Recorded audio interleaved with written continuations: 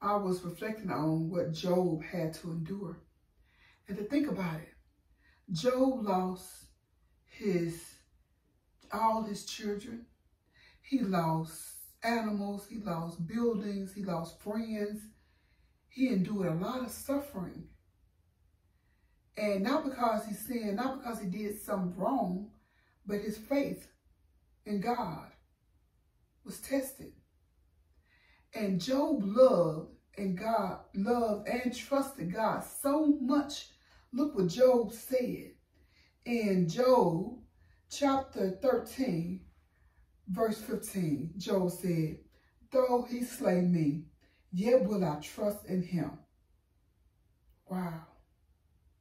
Job said, even if God killed him, even if God take his life, he said, I'm still going to trust in God.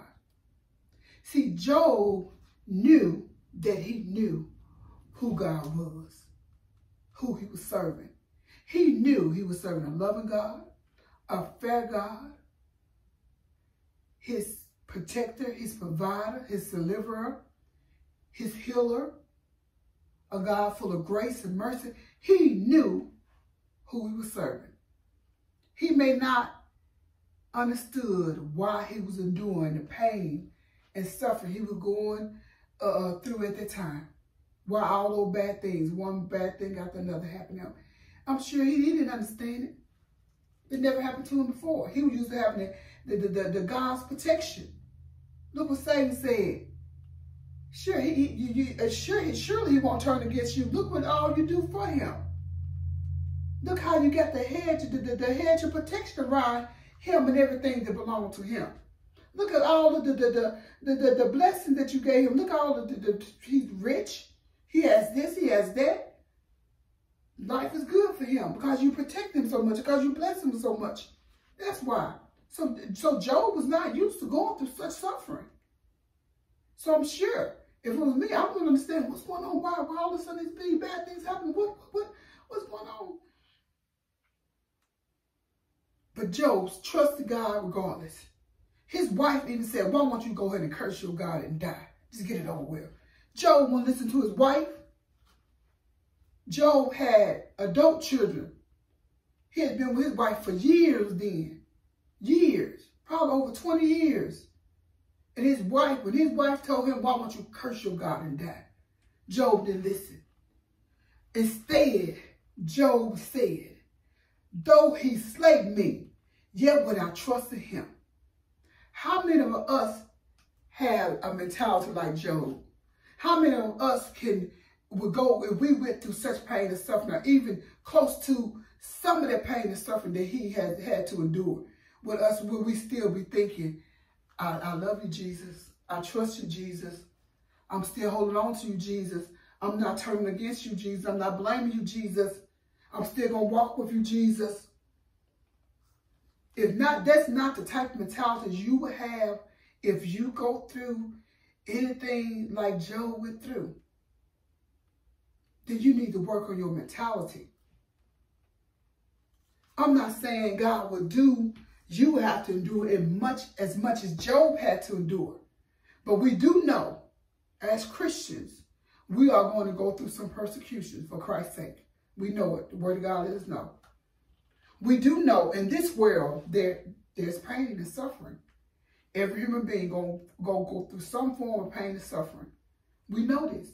The Word of God let us know. When sin into the world, this was the result of it. So you have to have the mentality, no matter what I go through in this life, no matter what happens, I'm going to continue to love and trust Jesus Christ. I'm going to continue to hold on to Jesus Christ. I may let some other things go, but I'm not letting my Jesus go. I'm going to trust him. Even if I lose my life as a result of the persecution I'm going through, as a result of something that I have to endure, I'm still holding on to Jesus Christ and trusting him and loving him. I'm still going to. That's a mentality that you got to have. That's the mentality we all Christians should have. We pray that God show us grace and mercy and let us go through and less suffering and pain as we have to. That's my prayer. I don't want to go through no more pain and suffering than I have to. But my prayer is also, Lord God, no matter what I go through on this earth, no matter what persecution I have to endure, help me keep my eyes on you, Lord Jesus. Help me continue to love you and trust you. Even if I lose my life, even if I lose the life of a loved one too soon, I wasn't ready to let that loved one go, and I didn't want that loss. I still love you, Jesus. I still trust you, Jesus. I pray I don't have to go through that pain.